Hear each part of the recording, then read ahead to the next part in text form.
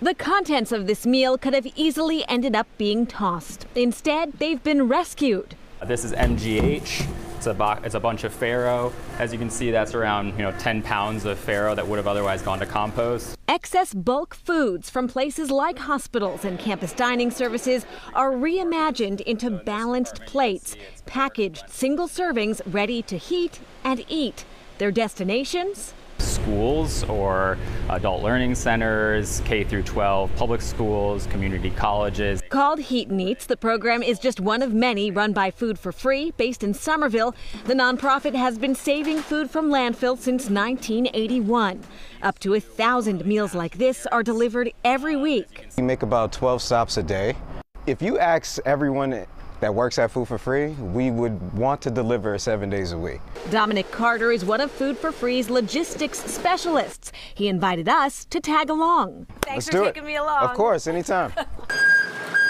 On this day, we head to the East Boston Harborside Community School. It's good to see you. Leah Gregory is a program coordinator. Harborside is an adult education program in East Boston. We have native language literacy classes, English as a second language classes, high school equivalency, and a family literacy program. She says thanks to Food for Free, they help up to 200 families a week.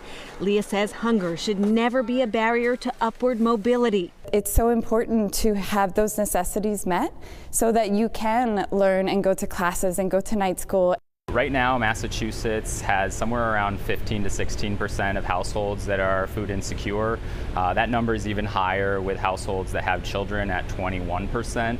In this season of thanks, Food for Free is grateful for their food donors and also their volunteers who do the portioning and packing.